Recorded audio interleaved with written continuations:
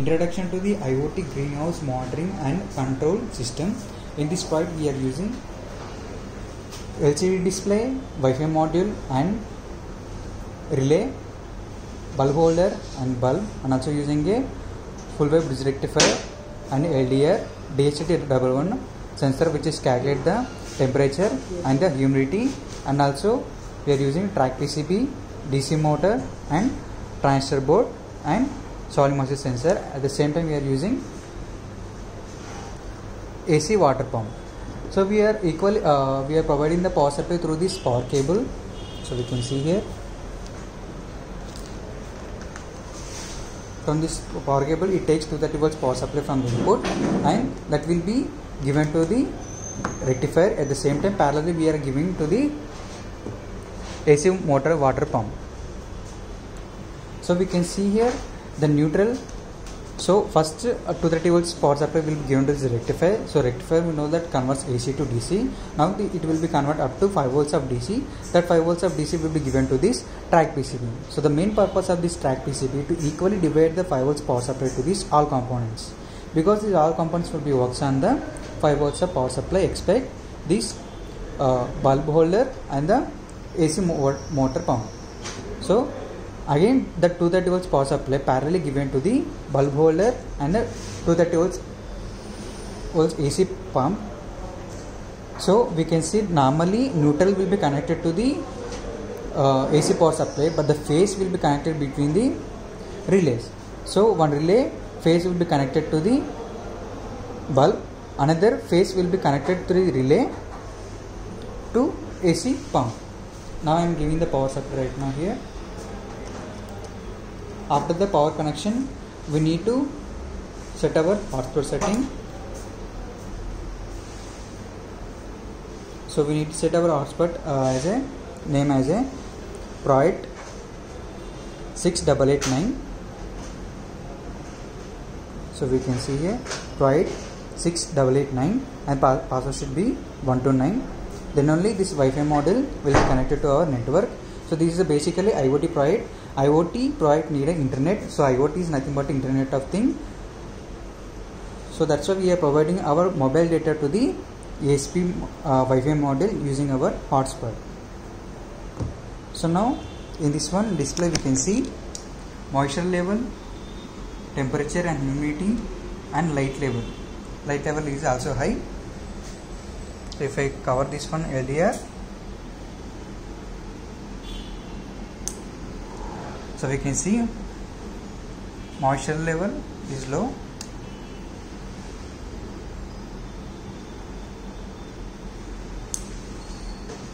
so light level is low, so that's why this light gonna high.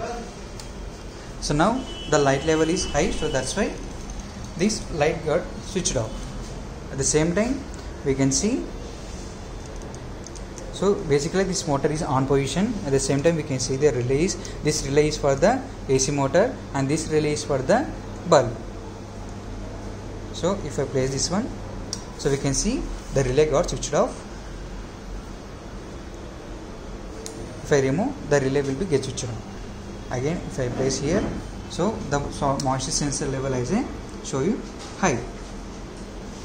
In the same way these readings also displayed on the Juice SSH app.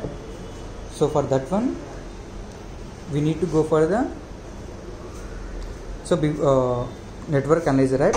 So this is the network analyzer app which is also available in the Play Store. You need to go for this one. So if you newly interface this app, this is the interface, home interface. We need to go for the 3 line and I have to choose line scan. Scan here. Before the scan you must switch off the Wi-Fi. So here we can see it is showing the N by A, means Wi-Fi module IP address.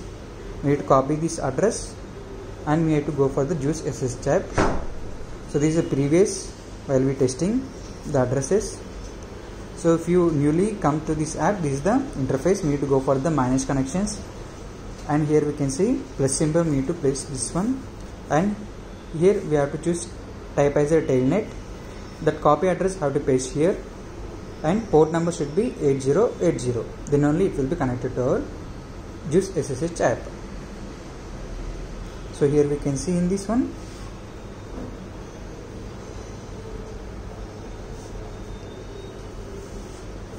so it is showing that moisture level, light level and temperature, humidity. So the moisture level is high, so that's why motor gets switched off. So if the moisture sensor is not detected, so it will be considered as a moisture level is low, then relay gets switched on. So we can see here, and also we can measure the temperature and humidity using this DHT11 sensor. And also we will show you the, if the light intensity is less, then we can see light light gets switched on.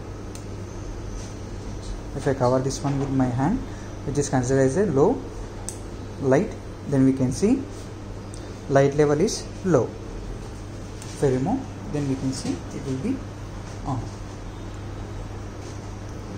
Now we can observe here the temperature sensor. This is the DHT11, which is measured temperature and humidity. Now I am increasing this temperature level using this glue gun, which is produce the more heat. So we can see the temperature is high because it is more than 40 degrees. So that's why it is showing the in app as a high temperature, and also fan get switched on. So if the temperature cool down, then automatically this fan will be cooled down.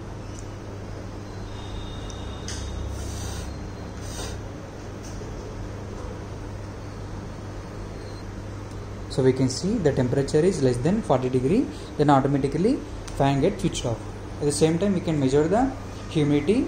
For that one, now I am blowing my air to the sensor.